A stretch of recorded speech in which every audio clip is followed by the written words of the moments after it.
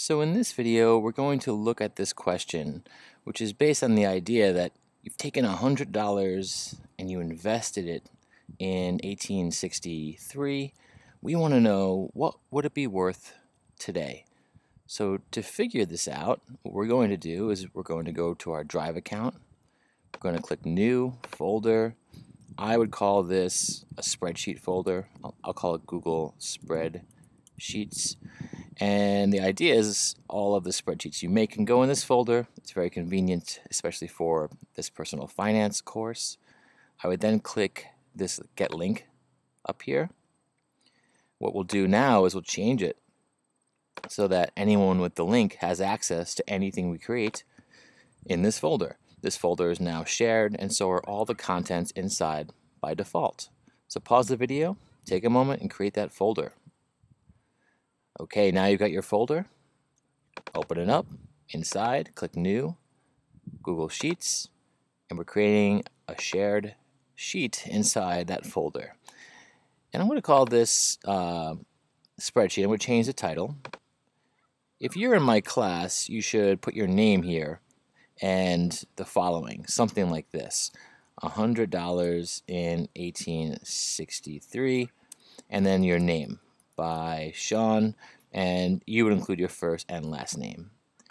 All right, now we're trying to track what's happening with money over time. So I'm going to name, these are different cells in our spreadsheet. These individual spots are called cells, and we call these the columns in the spreadsheet. So we have column A, column B, column C, column D, and so on and so forth. And these are the rows: 1, 2, 3, 4, and so forth. So we have columns, we have rows, and they meet at these locations that are called cells. This cell, we always say the column first, is at A, and column A, row 1. So this is cell A1. I said all that so that you understand what I'm about to say, which is in cell A1, type time, something like that, or year. Maybe year is even better. So that years or year. Year is good. Then we're looking at money. So let's look at the amount of money we have. And then we can look at the amount added.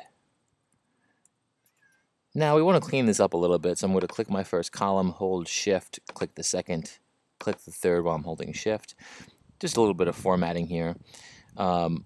Here we have different alignments and things we can do. I'm going to put the text in the middle. That's how I like to put my text. I want to also make sure that they're centered in the middle here. So that's a vertical alignment. Now we're starting in the year 1863. Type that in. Now for this column, this is a column dealing with not just numbers, but money. So I'm going to go to Format.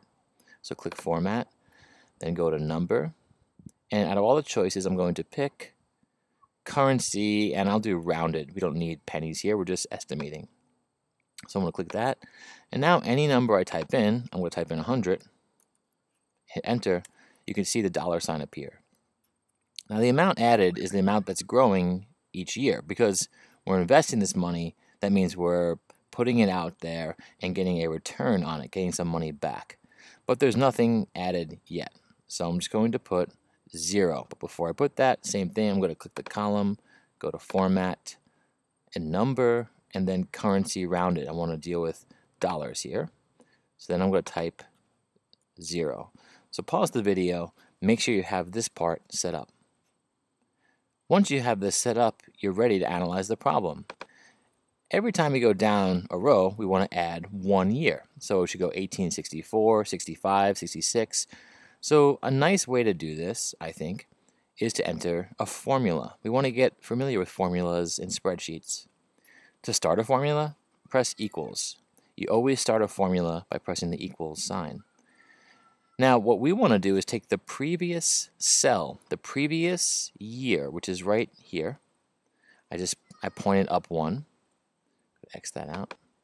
So A2 is the previous year. We want to take that number and add 1 to it. So this is saying equals A2 plus 1. It's saying take the number in A2 and add 1 to it. So take 1863, add 1, and enter the value here. So I'm going to hit enter, and you can see it enters 1864. now you notice this little blue square in the corner right here. I'm going to scroll over to it until you see not a cursor that's pointing, but a cross like that crosshair. Click and then pull it down and keep going. We're trying to get all the way to the current year. So dragging way down. So we're in 2020, so I went too far, so I'm going to hit Shift, up, and delete to clear that off.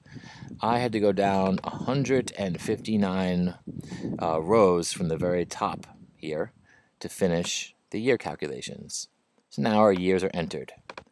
Now, in the video that we just watched, we're assuming 7% interest. Now think about what that means. That means that every year we have 7% more than we had the year before. So instead of having $100, we'd have 107. But we don't want to type in all the numbers. We want to think about the calculations here. So to get 107, what do we have to do? Let's use a formula. Equals the previous number that we had, the $100, times, with percents, if you want to add 7%, think about what you have to multiply by. I think, okay, well, if I want to double my money, doubling would be times 2. That would be 200%, but we don't want to do that. If I want to increase my money by 1.5 times, so 50%, if I want to increase it by 50%, I would multiply by 1.5. So 100, the starting amount, plus 50, 0.5. If I want to add 7%, I just type in 1.07.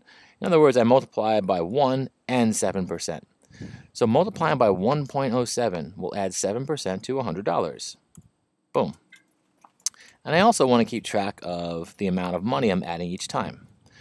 Equals, well, how much was added? I'm going to scroll over, left, up to B2, and then subtract, we'll scroll over to B3 and subtract B2 from it. In other words, how much did the money change from B3, this location, to this location here, B2? And you can see it's $7. So let's hit enter and see if we get 7. It went up $7.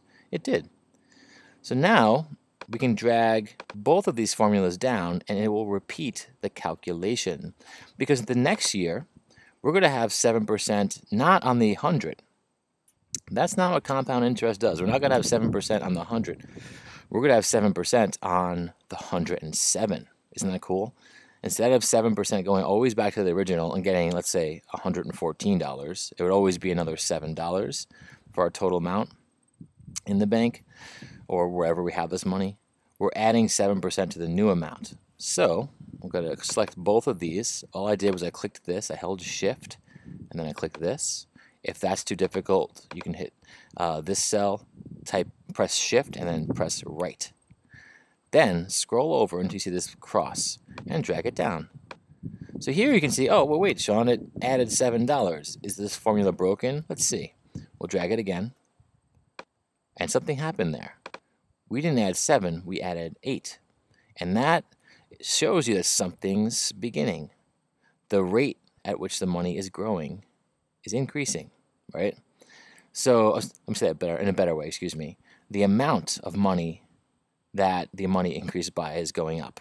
So instead of adding 7, we now added 8, right? We're adding more already. Why is that? Because 7% on $114 is about $8. 7% on 100 or 107 is closer to 7. So we're adding more money. And as we drag it down, right, you'll see that the money is going up.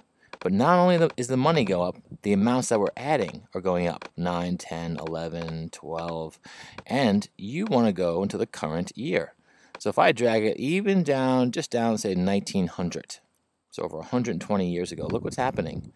That money, that $100, is already at $1,222, and it's got up by $80 from the year before.